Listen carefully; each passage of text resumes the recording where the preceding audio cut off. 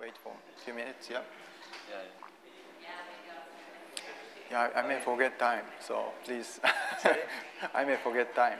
No. So please stop. Please stop me. That's the reason why having this 1 hour and 15 minutes of okay. time, so that we are. It's more relaxed schedule. The schedule is too packed, you know. All right. Yeah, it's a good schedule. Sure. Yeah. In the end, it's already a lot of work at 4 hours, like. Yeah. They're anyway dense, so you know. 4 hours. 5 hours a day. Yeah. So.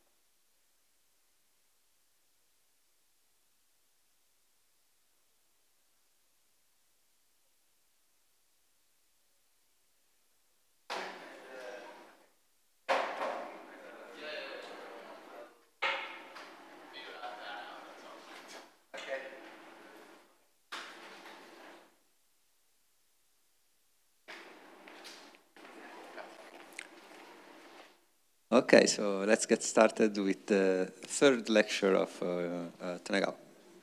Okay, so yesterday I described how if you're given this type of not necessarily regular set, here's the description, the image of this gamma 0, which is just only rectifiable. So you don't have mean curvature really, or even bounded first variation if you know what it is. And then I also pointed out the fact that, well, you need to assign some kind of labeling to the domains, and you end up having different flows depending on how you assign these numbers. Right? That's very natural to do. And so I show you how to compute the approximate mean curvature vector by doing some kind of convolution, and which also satisfy a very sort of nice, natural sort of energy law of sort. The rate of decrease is somehow corresponds to the mean curvature square integral, which is what you should expect for a mean curvature flow. And but also at the same time, I pointed out that this scheme is not good because this is always diffeomorphism, so there's no topological change. Okay, that's one thing. But also there's another aspect that is problematic about this approach, is that since you are smoothing, you are doing this kind of convolutions and compute the mean curvature vector, you don't really see what is going on in a smaller scale than this smoothing. You see, we had this parameter epsilon, which is the scale of the smoothing, and at the end you have to take a limit, okay, as epsilon goes to 0. But this approach does not tell you anything about this smaller scale of epsilon. And there could be some crazy things happening in a smaller scale, and as epsilon goes to 0, this may actually cause some serious problem. Okay?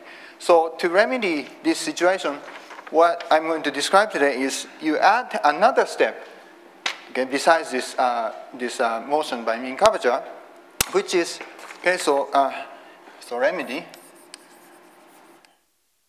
is that basically in each time step,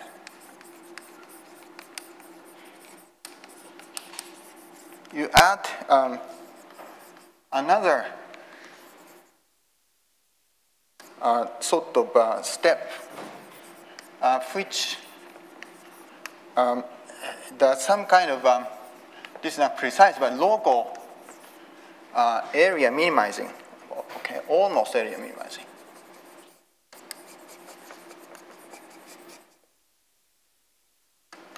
Minimizing by not diffeomorphism, but by Lipschitz map, which is very important that this is a Lipschitz map. In fact, you will see that. Lipschitz deformation or Lipschitz map. Okay, so now, instead of working with this setup, so now I have to worry a little bit about how this domain changes. So I want to be very specific about what this this type of situation that we are working with. So let me give you a definition, the precise definition of so-called open partition. Okay, so fix this number n, which is the number of these moving domains. Now, script m in my talk for today is this n. This is ordered. So order is important. N element set. Okay, and this is called, let's see, open partition. Open partition of n element.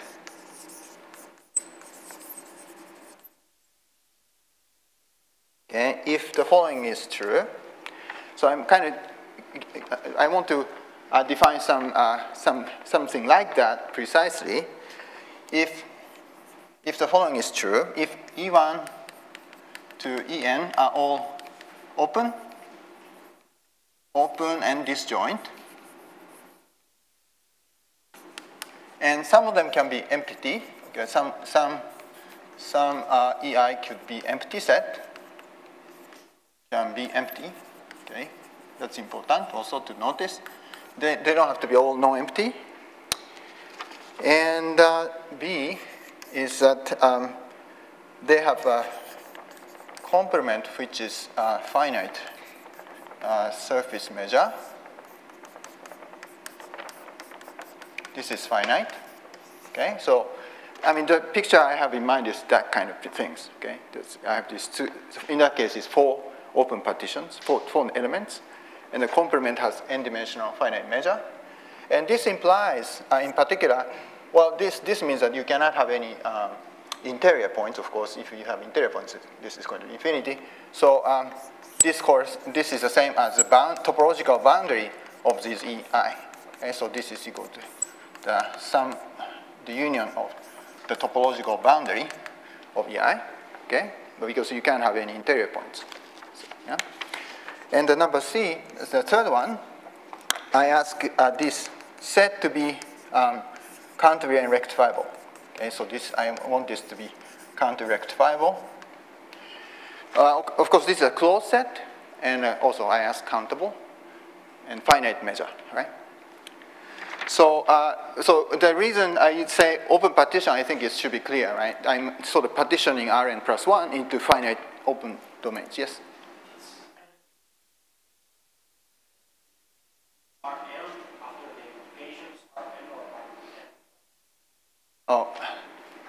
Oh, sorry, yeah, plus 1. Yeah. Thank you, yeah. Okay, so this, open partition means Rn plus 1 is partitioned into n open sets. Okay, so that's the situation, and this is the set that I'm going to move. Yes. How is order? Order? Yeah, I think order is just think casually. I mean, I have these n elements, which I want to keep track of somehow. The order. Some of them become empty sets sometimes, and this is the one that I'm going to move in, step by step. Okay, and for shorthand, we write this is just notation. We write if it's open partition of an element, I write this as script OPN. Okay, just for shorthand. And when I write the boundary of this script M, this implies this is the same as the boundary of these open partitions. And also I want to use this notation that this double lines like norm is the Hausdorff measure restricted to this set. Okay, so this is when I write this is a surface measure of the boundary. And that I hope it's clear notation, just for shorthand. Okay. All right, and now I want to define certain Lipschitz map which preserve this structure, okay, in a natural way, but at the same time does what I wanted to do to this type of set. So before, okay, so this is definition 2.3, is that given an open partition of n element, okay, so this is where this M is E1, EI, I from 1 to n, okay. Given the open partition, I define a certain admissible function. So Lipschitz map f from Rn plus 1 to Rn plus 1. So that's a map to from Rn plus 1 to Rn plus 1. This is called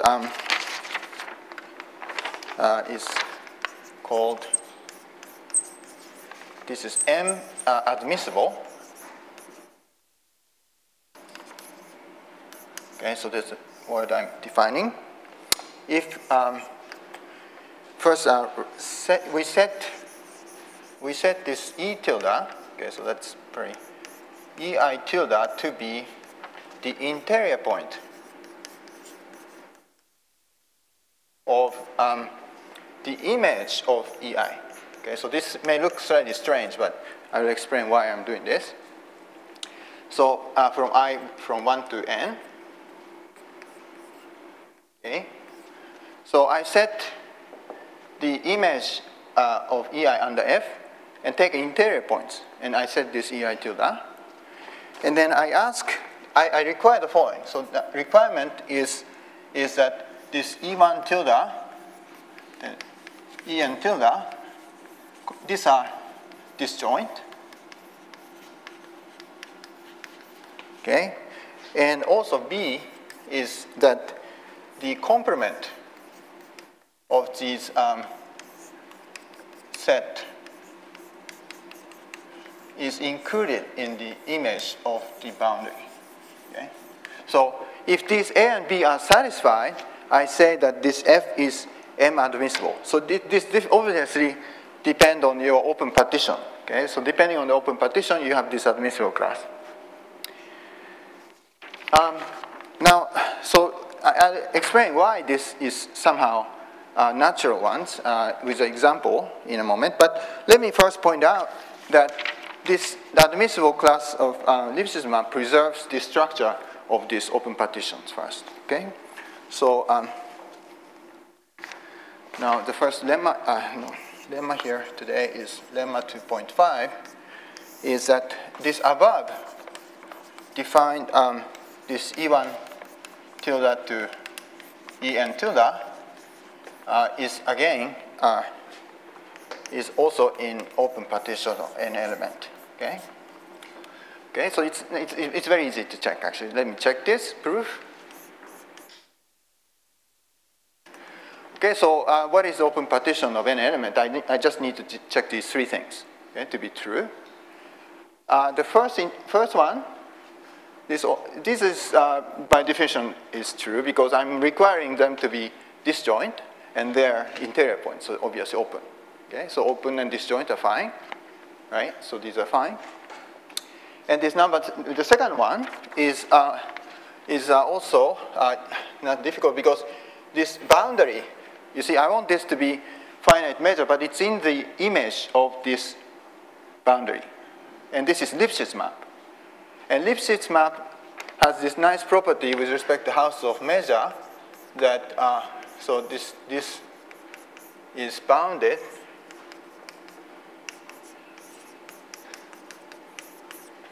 because of this inclusion, this is bounded by F of this. Now, under this Lipschitz, under the Lipschitz map, house of measure may increase by at most Lipschitz of F raised by power n. Okay, so this is true in general, and by definition, this is finite, right? This is by B, this is finite. So the fact that this is included in the image of the boundary does give you also finiteness. And the third one, being rectifiable, is also follows from the fact that, well, first of all, yeah, this also shows that this set is the same as the union of the boundary, because it's finite finite measure, no interior points.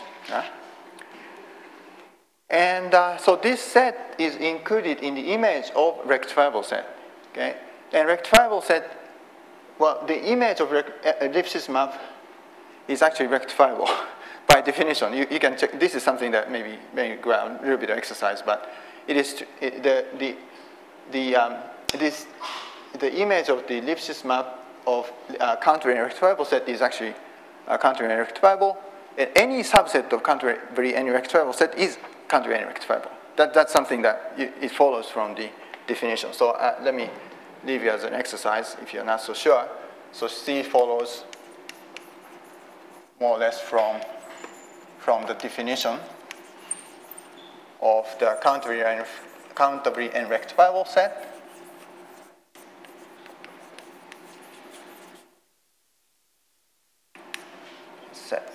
Okay, and also this inclusions property B, property B.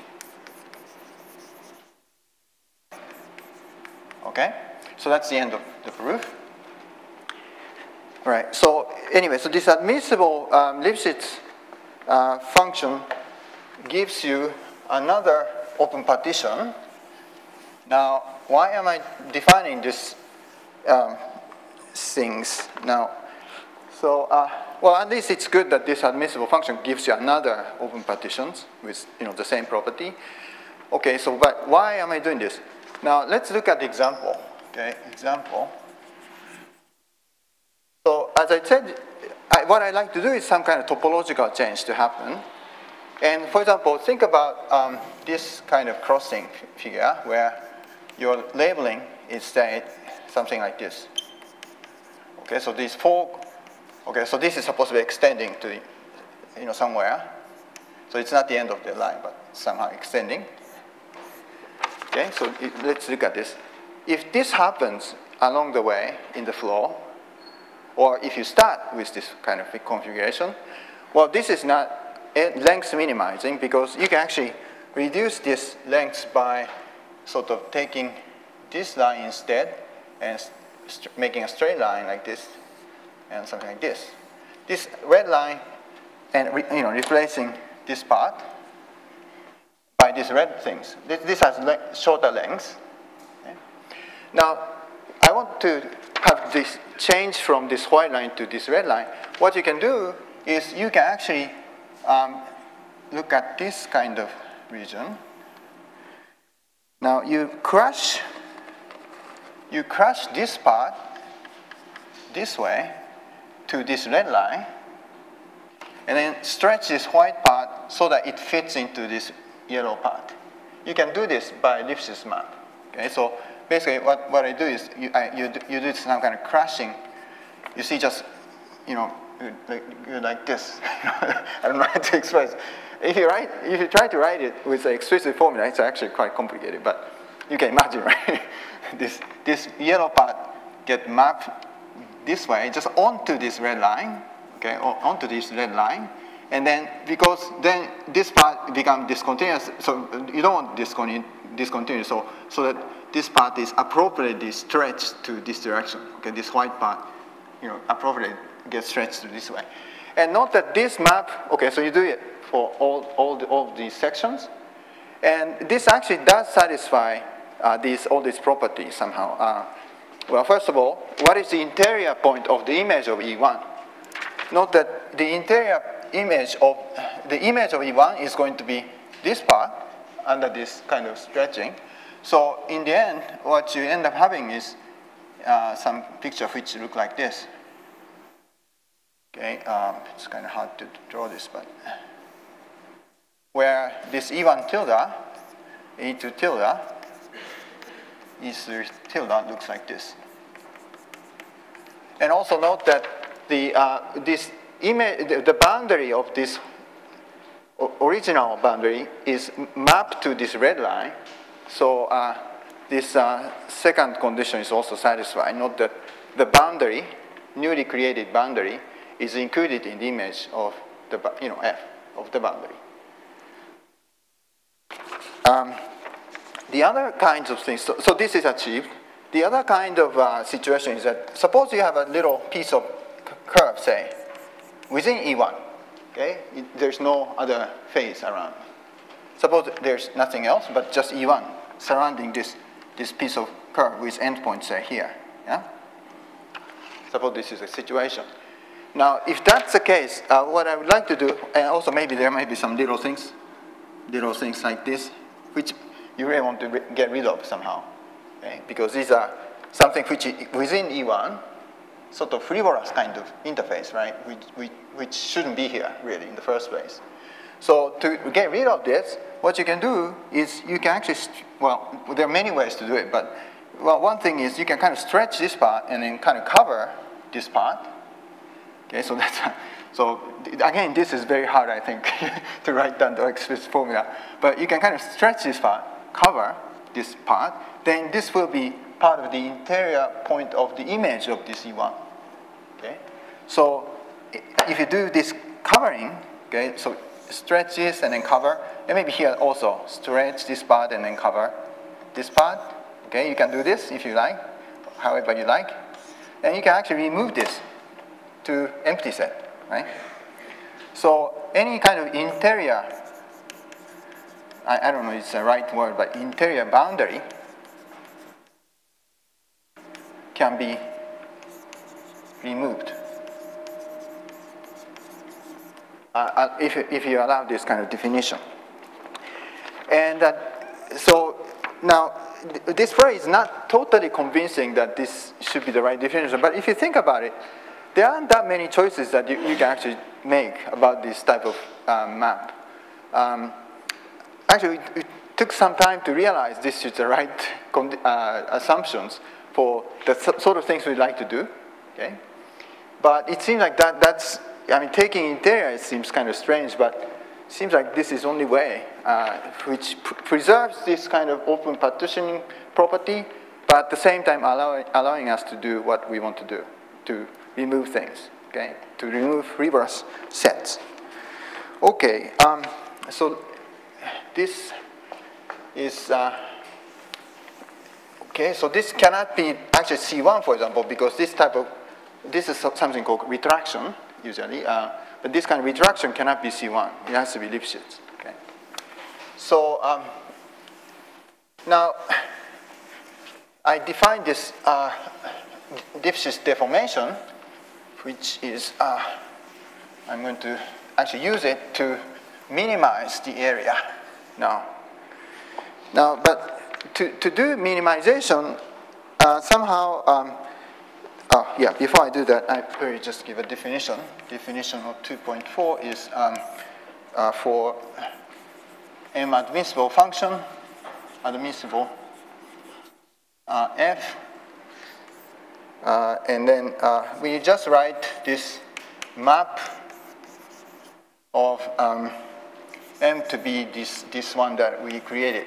Okay, so given this open partition and given admissible function, the one that I created there, I just denote this as a sort of a map under this Lipschitz deformation. It's hard to describe. It's not really it's kind of topological map of sort, but I don't know how to describe it. But so anyway, we know that now this is open partition of any element, yeah, by lemma 2.5. Okay, so that's just a notation I created. I'm sorry. I don't know. I could think of any other good ones. Okay, so so next things I'd like to do is using this kind of admissible deformation map, I want to somehow localize minimization.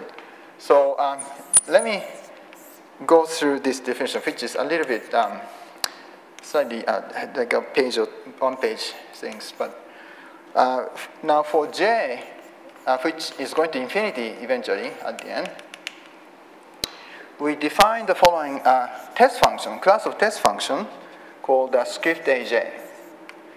This is the C2 function such that it is positive value, but less than or equal to 1. Okay.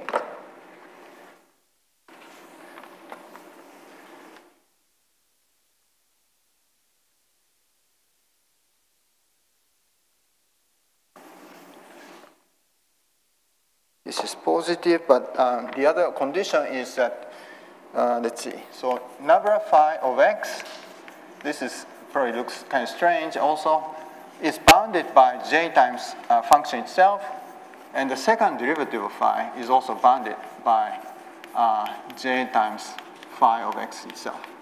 Okay, this is pointwise everywhere on Rn plus 1. Okay, so this may look kind of strange. I mean, the gradient and second derivative, first derivative and second derivative is bounded times some huge number. J is going to be a big number. Okay, just don't think that's a small number, but it's going to be some number which is going to infinity. But that's the one that is pointwise bounded by the functions itself. And then notice that, now, well, this class of test function, which is, as j goes to infinity, in some sense, as j goes to infinity, converges to, I mean, in a very weird uniform norm to a function with phi bigger than or equal to 1. Okay, because when, so, you see, yeah, okay, maybe I should write before, okay, so maybe I should explain this later. So by definition, this test function satisfies this rather trivial inequality. For phi in this class, script aj, phi of x is less than or equal to phi of y of exponential function of j times x minus y. Okay? This is true for any x and y. Okay, so let me, first before I explain why I'm talking about this, I'd like to show this one.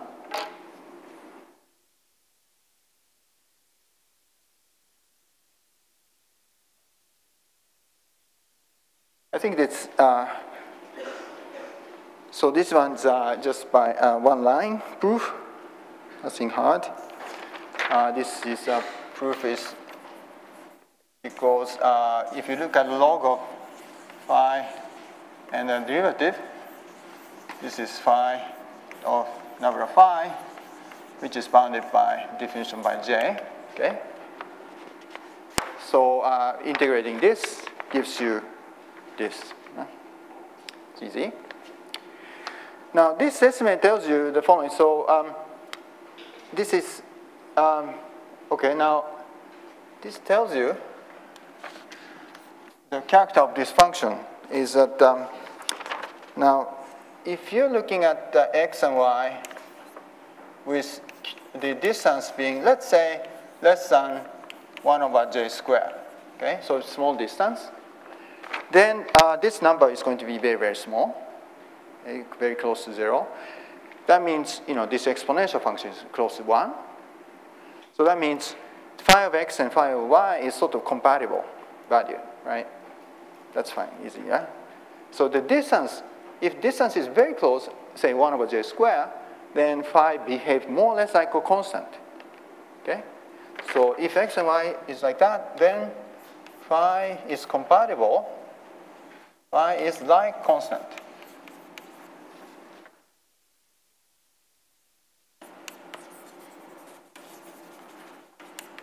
So this is a class of test function where, you know, if you look at this sort of not so small scale, this behaves not with not so much restriction. But once you get down to the size of about 1 over j squared, it behaves more like constant.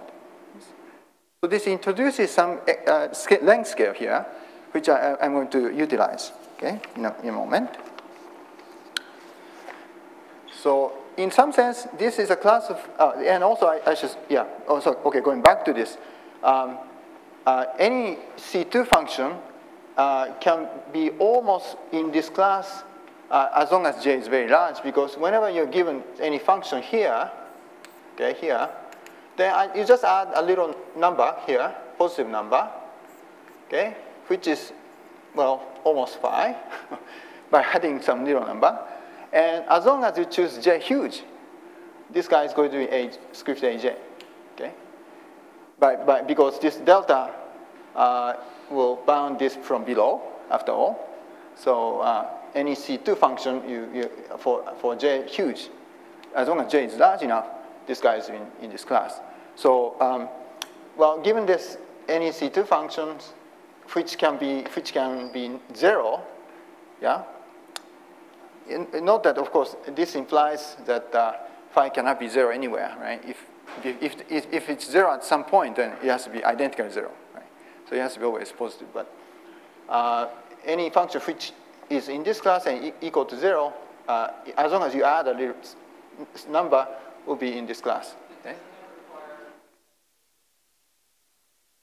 Oh yeah, I'm assuming that. Yeah, second derivative. Yeah, I guess so. Yeah. Okay. Sorry. Yeah, maybe I should here. Well, here no bounds, but I guess somehow, yeah. Given a function whose norm is bounded in C2, maybe that's what I should say. Yeah. Mm-hmm. Right. Okay. Now, so that's fine so far. Now I want to restrict my deformation map, ellipsis deformation back to the following. So for given open partition, okay, given open partition of an element, I define this specific class of Lipschitz map, f of mj, okay, to be maybe two things are needed. Let capital F of script mj be a set of all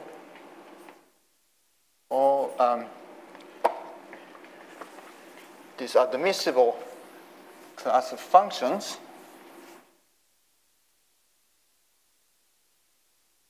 Okay, set of all m admissible function.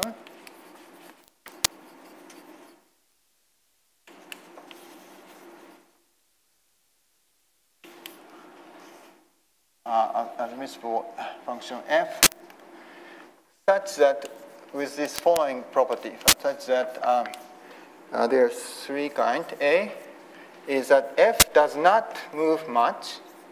Okay, so I want this to be less than this deformation is somehow stays small within this length scale 1 over j square. So it does only a little bit of change. Okay, and the B is that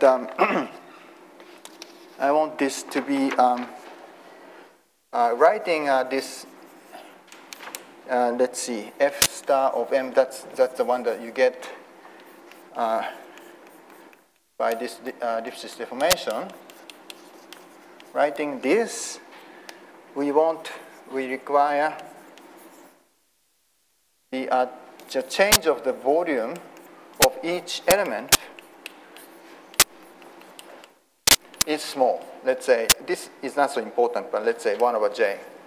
Okay. So this change of Lipschitz deformation changes only the volume a very tiny amount. I ask them to be so. Okay. And the third is the most important one. Third is that for any test function phi in this script aj, I want this integration with respect to this new surface measure to be decreasing. Okay, f star of m, okay, is less than or equal to phi of the d of the one that you moved before. Okay, so this is something.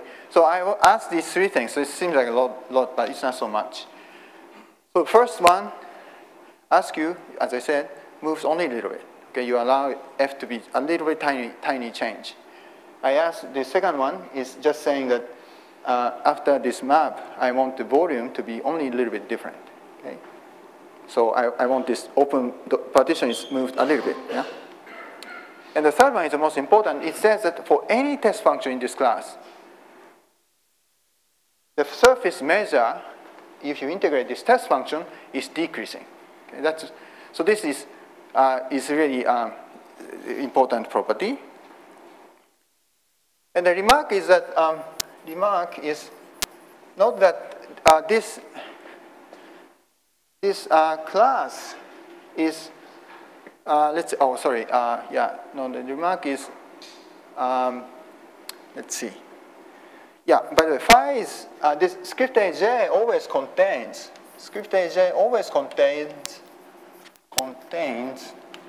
phi is identically equal to 1. Okay, that's easy to check. I mean, constant function 1 is obviously going to satisfy all the conditions here. Right? Just derivative 0, right? So that's satisfied. So this function phi equal to 1 is in this class. So if this if f is in this class with 1, this has to be satisfied. So phi equal to 1, this has to be satisfied. That means really that it has to be area decreasing map. Okay. This is less than equal to this. Okay. So at least this has to be area minimizing map. But it's not only that, but with respect to any test function in this class, I want this to be decreasing. Now, what is the consequence we get from this? Okay. Maybe I should also point out that this class F always contains the identity map. From Rn plus R. So that is fine, because identity map, of course, this is always equal, and this is 0, and this is 0. Because, okay, so the identity map is always in this class. So this guy is not empty set always. It at least contains identity map, right? Okay, now this is actually very interesting class of function. Okay, so this is really localizing the minimizing the procedure. Let me explain what this means. The point is, this class of function. Okay, let's see. What do I do? Yeah. So the other remark is that this map F. Okay, this guy for large J, in fact, and also in case this is just a smooth, say, if it's smooth, this is smooth, or C2, or it's C2 is enough, but suppose that you have just a, say, ball, for example, just extremely simple situation, E1 and E2. Okay, suppose this is what you have here. Now, what is going to be this class? I claim that for large J, this F has to be identity map. Okay? You cannot move, in fact, this smooth set. Well, the reason is the following. Okay, so if you try to move this, well, it has to be decreasing the area, or length in this case, sorry, maybe I should say length. It has to be decreasing the length. So maybe, okay, well, why don't we just move a little bit, like this. Okay, maybe let's try to move this way by this function. But what you can do is you can actually cook up some phi, which, for example, is one, let's say 1/2 on this circle.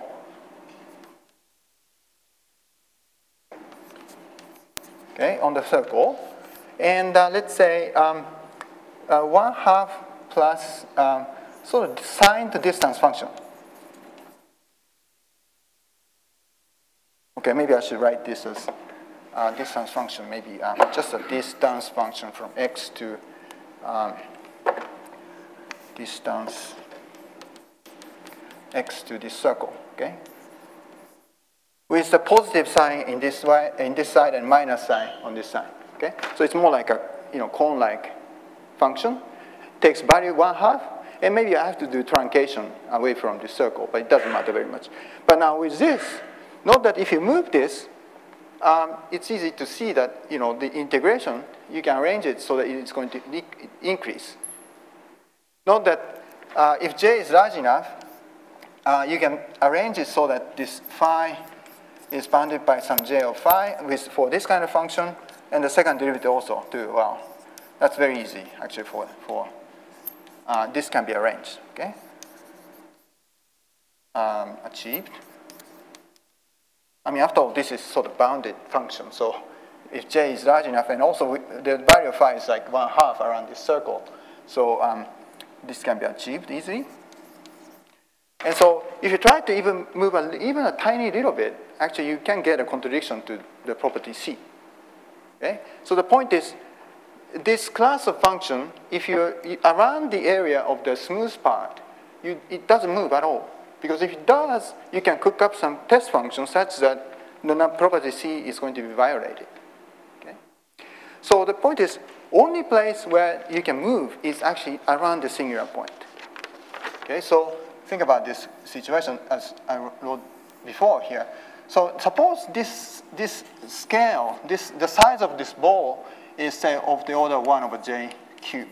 Okay? Suppose that's the case. Okay, so this looks not so small, but suppose this is 1/j to the cube, right? And then what you can do is you can actually do this kind of length shortening that I described before. Now, this phi now cannot detect the motion, basically. And you only see that the length is decreased. You see, the reason why you could do this is because, you see, if this ball is of the size of like 1/j to the cube, then I couldn't do this, because then this property is not going to be satisfied. The gradient has to be fairly large if the size of this ball is this small. So this cannot be arranged. But if this is of the order 1, then it's easy to do it, this one. But with this, if I do this kind of deformation by ellipsis map, then you see that the length is decreased, and any function phi, well, only see the decrease of the length. Cannot detect, so I don't know, it's hard to describe, but as long as it's small size, and as long as you can decrease the length by a certain factor, say in this case, say you can decrease the length by, say, 0.8 or something. Okay, as long as you can decrease the length by a certain factor, then you can actually, the map can move somehow. So what I said here is a remark is, okay, so if f is in this class, for j large, f is not identity only around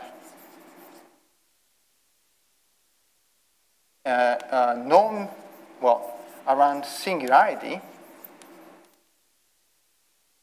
where you can reduce the length or measure, and you can reduce the measure by a certain factor, in fact, then you can be sure you can move. Okay, so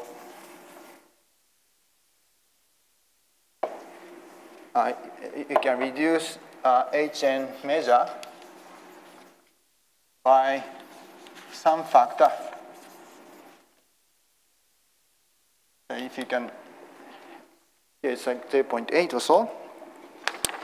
Okay, so this is great because you see this is a map that actually only local. Yeah. So can you prove that? Mm-hmm. I enable Yeah, something like that. Yeah, I think so. Yeah. Yeah. I think, well, actually, as long as the curvature is, okay, so if you have a piece of C2 surface where the curvature is, I think, less than J square or something. Yeah, then you know it doesn't move. Yeah. It has to do with curvature. Yeah. Yeah. And also there's a, okay, yeah. That's good. That's, I think, yeah, fine. Okay, so now let me finally define the, this quantity for open partition of an element, and the J is integer. We define this following number.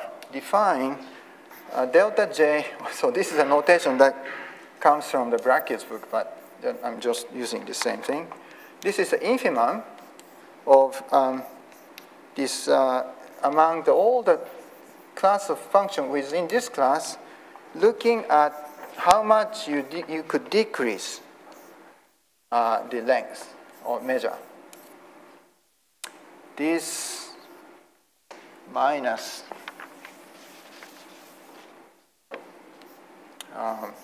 Hn of m. Okay. I hope this is clear. Okay, so this is the class I talked about. You know, this measure reducing map. I'm looking at the infimum. So, you know, this is how much you could reduce the measure among this using this Lipschitz deformation. And since we always have this identity in here, this number is always less than or equal to 0. Okay? Because identity, you know, map is in this class, as I told you there. Then in that case it's 0. So, but you can do probably better, right? You can reduce the measure, just like the one I just described there. Yeah. So this is a measurement of how much you can reduce measure within the scale of 1 over j squared, basically. Because this map is allowed to move only 1 over j squared. So it totally localizes this deformation around the singular points. Right? Now, okay, so let's see. Because you see, this contains identity map. Okay, so if your identity map, these are the same, and it's 0, right? Do you see why you have the identity map? This class, I told you this. Here. Yeah, this always contains identity map. And if you plug in identity map, it's the same set, right? After all, so it's 0. But you can perhaps do better. Yeah. Okay, now we have everything we need to construct this discrete approximate flow. Let's see. So that's the revised construction. Okay. So the first one was not good, but revised construction is following. So now we just start, of course, with the initial data. So let M0 to be our initial partition. Okay, so that's a given partition for, you know, at t equal to 0. Right? Now we start from this, and and also note that this is open partition of an element by definition. Okay, that I chose this to be this way. Now for each j, which typically goes, which at the end goes to infinity. Okay, so for each j, now set this epsilon j, which is going to be the scale of the modification that we saw yesterday. So let's set epsilon j to be, well, it's actually doesn't matter the precise number, but I'll explain the relationship between this scale. And also delta tj, which is a time step, to be, again, this is, I think it's out from my paper, but I just need to choose it to be small enough and turn out to be like something like this. Okay, so please do not bother by this number too much. Okay, it's not so important. Okay, now I choose the scale of the smoothing of mean curvature vector, we saw yesterday, to be somehow much smaller. You see, this 1 over j square is the size of this Lipschitz deformation, how much you can move by this Lipschitz deformation. And this smoothing is, I want this to be much smaller than how much you move by this Lipschitz deformation. Yet, I want it to be much smaller, this time step to be much smaller again compared to this smoothing parameter. Okay, so there's 3 kind of length scales of sort. Okay, so this is much smaller. This is smoothing. This is Lipschitz deformation part. Okay, so there's 3 kinds. All right, let's see. And then I do basically inductive construction as follows.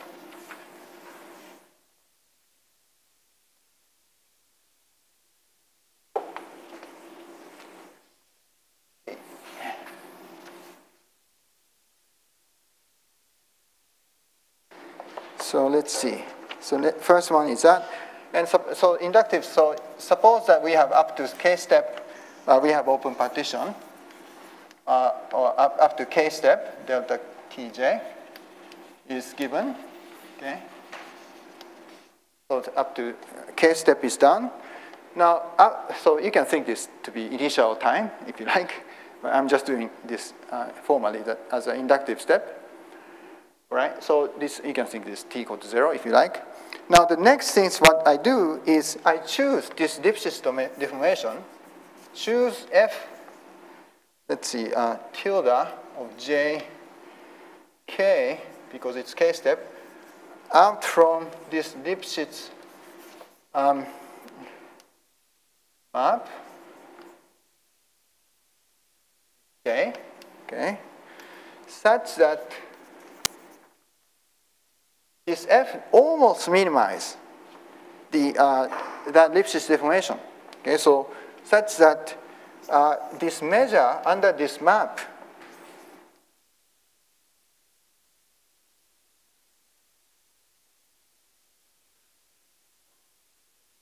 a bit long, but tj under this map minus this previous step 1.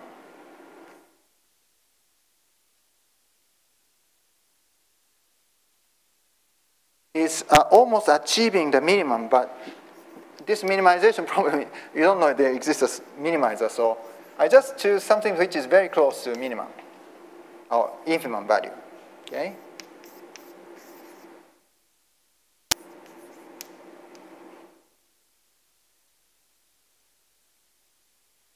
Okay, note that, you see, that the definition of this guy is there. This is the infimum value, so you multiply some little number which is less than 1, then you can actually have some map having this property by the property of infimum, right? Of course, that's by definition of infimum. You have such map. Okay, if this is 0, you have identity map. But if you can do it better, you have some kind of non-trivial Lipschitz deformation. Okay? So you choose this guy, right? Now, after doing that, by the way, I think I may put also number to this. This is 12. Okay, equation 12. Right, okay, let's see. All right. Now, okay, so let's see.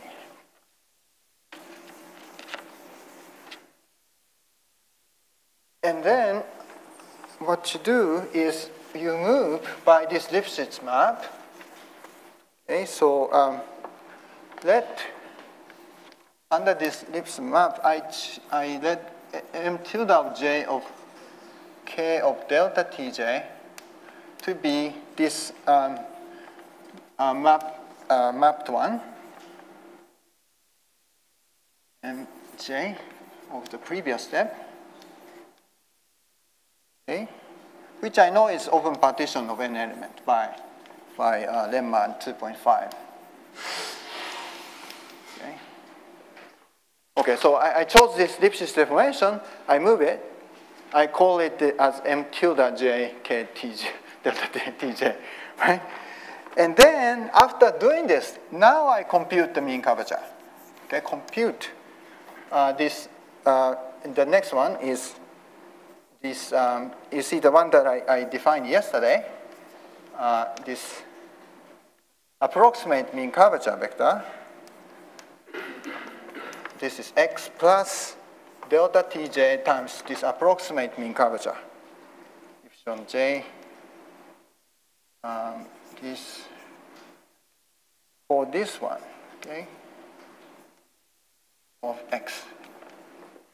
Okay, after doing this Lipschitz deformation, you compute this approximate mean curvature vector, which I defined yesterday. Okay, I hope that this is clear. Maybe I put number 13. Now, finally, I define the next step guy. Define this script j of the k plus 1 delta tj to be the image of under this Lipschitz, under this motion by mean curvature, approximate mean curvature.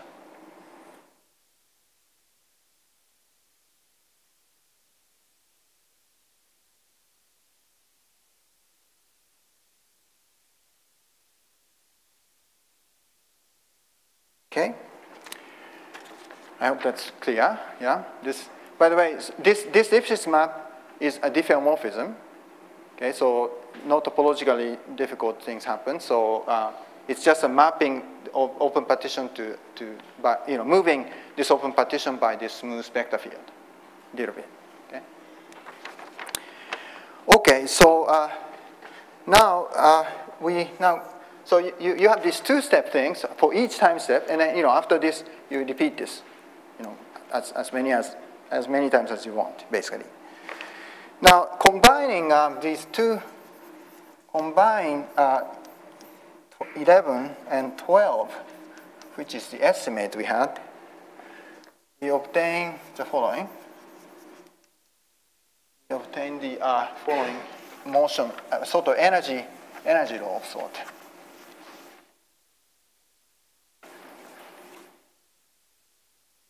So you see, by this Lipschitz deformation, by this motion by smooth mean curvature, yesterday we had this estimate that this one, let's see, k plus 1, this next one, you see, this is less than or equal to, that's the estimate we had yesterday, is j squared delta tj times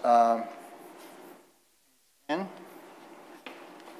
Yeah, I guess I had this for the first step, but for later step, that's the same. So k delta tj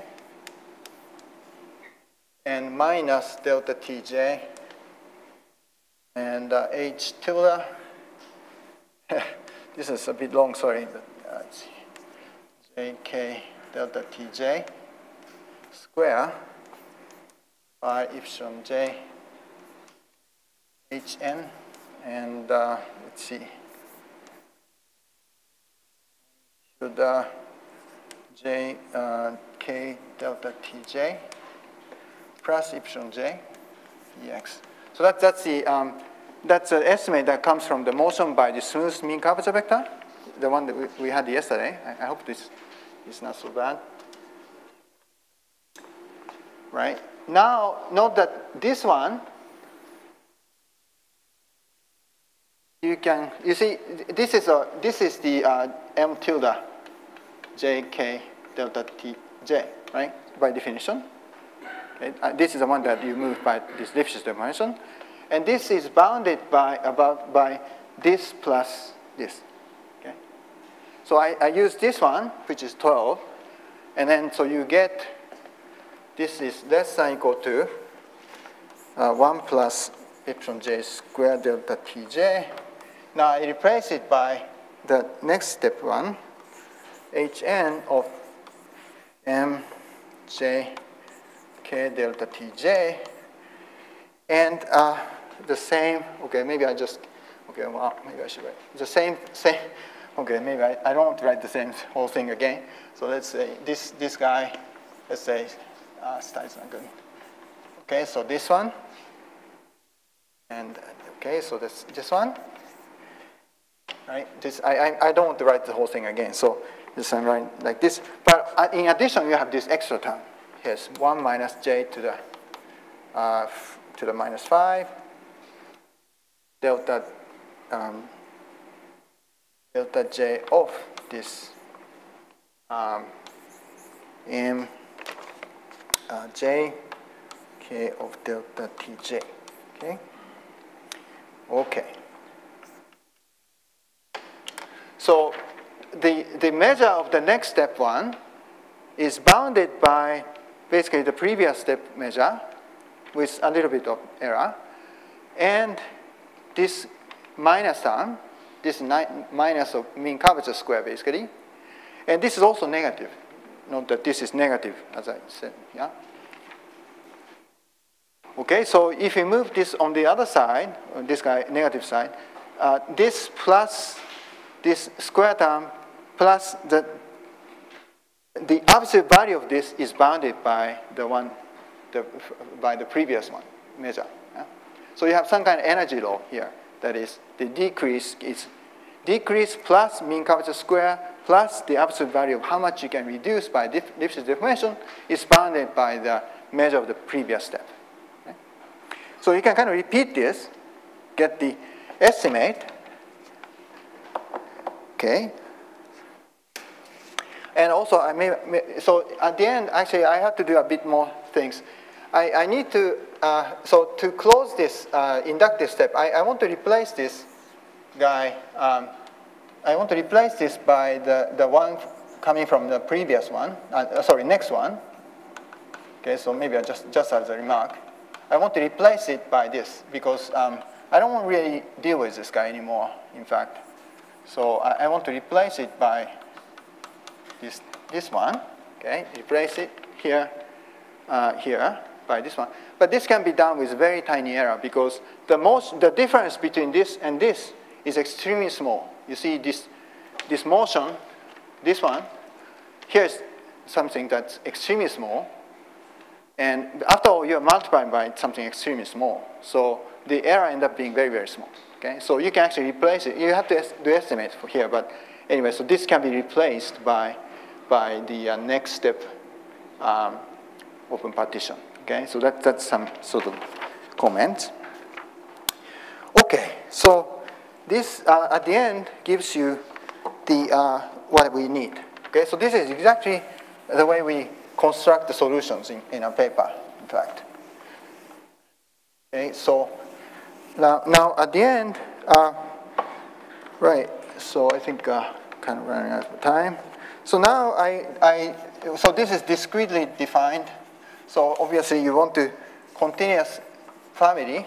So I just define mj of this as k of delta tj for obvious kind of piecewise constant. I just define like that. K plus 1 delta tj. Okay, so I just piecewise, constantly extend it to all time. Now, and also adding this from all the way, adding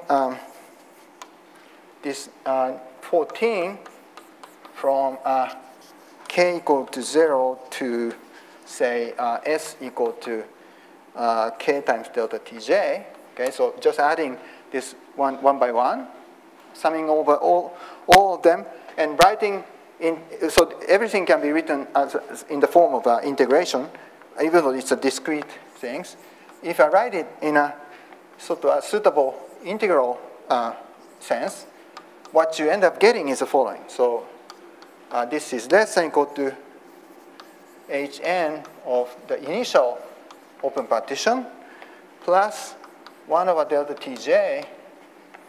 I should go this way. Right. So you get that and some negative term also. Plus 1 over delta Tj, integral from 0 to s of this quantity of how much you can reduce. Let's see, p dt. And minus of 0 to s dt of this approximate mean curvature, L2.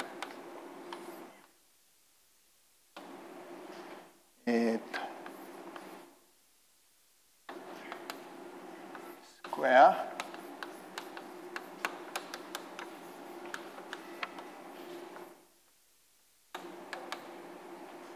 plus j dx. Okay. Number 15. Okay. This is what you get at the end after summation. Okay.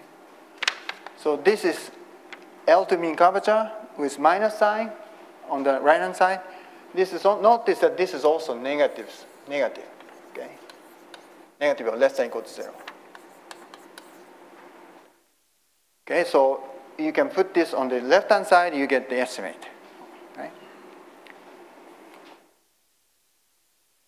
All right, let's see. So that's construction.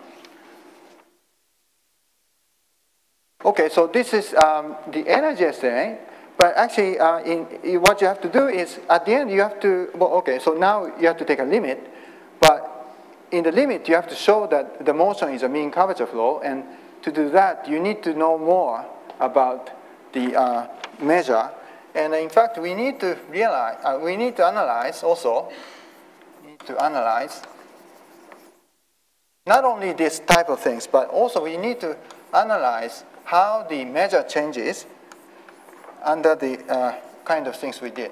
Okay, so we need to estimate, we need to analyze this. You see, we only analyze the case where phi is equal to 1, basically. Okay? We did it for one case, phi equal to 1 case. But in fact, what we have to do is we have to do for all test functions, the same kind of analysis. So this you have to do for all test functions, but in this script AJ, okay? In this class. Now, note that this function behaves more or less like constant, as I told you, over the scale of 1 over j squared.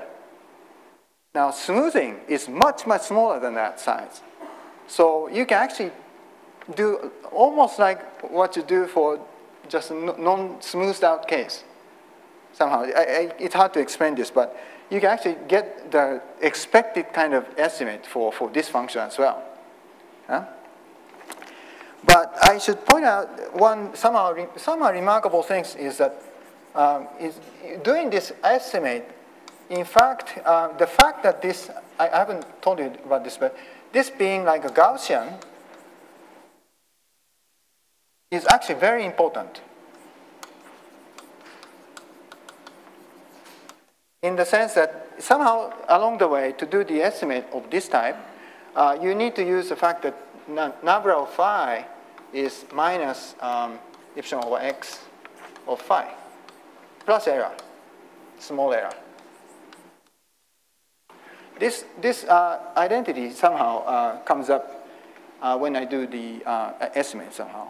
And that's why I told you yesterday that this modifier being a Gaussian is somehow important. And this I don't really see clearly, even though maybe there's some indication from, I was talking to Francesco yesterday about some, say, original definition of set of finite perimeter by Di Giorgi, for example. I presumably have some, I haven't checked this at all, but so I don't know. I'd like to look into this. Now, so lastly, in taking the limit, there's also still a challenge, actually. It's not just taking a limit and then that's it. You do have to work really hard, actually, after this even. So I just want to point out, the thing is, you can actually take a subsequence, there exists a subsequence, such that for all t, this measure, I just write the same notation for, I mean, this is supposed to be a subsequence. converges to some measure. Okay, that this can be done because there is some sort of same decreasing property about this measure, which I don't want to talk about. But anyways, you do have some measure in the limit as j goes to infinity for all t subsequentially. Okay. Now the challenge is to show that this is actually integral. Okay, so that is, you see, this is just a measure converging to measure, and actually the limit of measure could be anything really. I mean, it could be Lebesgue measure if you know, in worst case, it could be like completely spread out measure all over Rn plus 1, and with no sort of hypersurface-like behavior at all. That's possible. But the challenge is to show that this is integral, okay, so n integral. And doing this is some serious work. And let me write this as a theorem, because this is somewhat independent from this analysis, is that, well, suppose we have finite measure bound, Rn plus 1. Let's see, you have a sequence of this open partition, and suppose this is, as a measure, is converging to some Radon measure. Okay. Now, what we have is that because of this energy bound, for almost all time, we know that this quantity is somewhat bounded, because this is like energy estimate. So this guy is bounded, but also this is bounded for almost all time. So mean curvature L2 is somehow bounded, even though it's approximate mean curvature vector. And this is, you notice that this is a quantity that tells you, how much you are minimizing, but dividing by this extremely small number. So that means if you have and almost all time, this guy divided by this is uniformly bounded, means your sequence is really minimizing in a small scale. Okay? So in this theorem too, the assumption you can make is the following. So I can look at the sequence where this quantity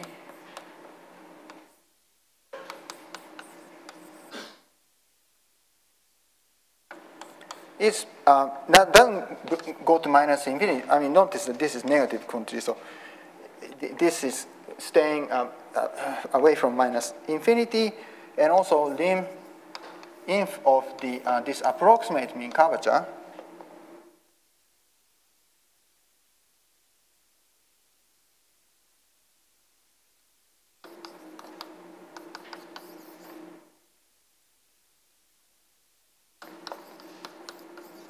is also bounded. Okay.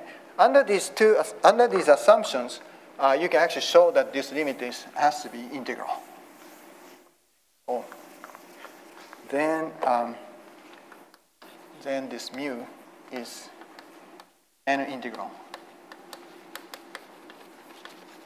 That's the conclusion. Okay. And because of that estimate, for almost all time, you can actually choose the sequence such that these are satisfied. And this being satisfied means it's like really minimizing in a small scale, and L2 mean curvature, even though its approximate sense is bounded.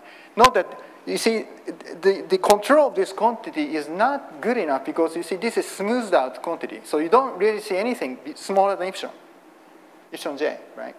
So you don't know what's happening in a small scale, but that is compensated by the fact that it is minimizing in a small scale. Okay? And combine these two, you can get this integrality. So this mu is like a surface measure with integer multiplicity. Okay? And this part, well, if you know about GMT, this is like compactness theorem of integral varifold with the first variation bound. The difference is here, you don't really have the first variation bound, but approximate mean curvature bound. Right? That's compensated by this. Okay. So there's some hard work you have to do, working in this sort of smaller scale, make sure that things look like a sheeted situation, okay, with no hole, and that kind of things has to be done. And this is, I feel it's interesting. Okay, so just to finish up this part today, there are many open questions you can ask One is, say, existence of, well, big thing is unit density flow. This only produces the integral value flow, but there may be some higher multiplicity. And also analysis of tangent flow, which is like a tangent cone for minimal surface. For this, you have also something called tangent flow. It's very interesting. In 1D case, we are making some progress in this direction. And the other interesting direction is somehow, I feel, is that the use for this flow in the analysis of a singular minimal hypersurface. So given a singular minimal hypersurface, then there's a, so you know, after all, you can flow, and given any set, you can basically flow by this flow. There's a possibility that some singular minimal surface may flow or move, and some singular minimal hypersurface may not move at all, okay? There's possibility of these two kinds, and you can probably talk about the stability, dynamical stability of minimal surface. That's another possibility. Yep, and so many interesting questions, okay? Thank you very much for your attention today.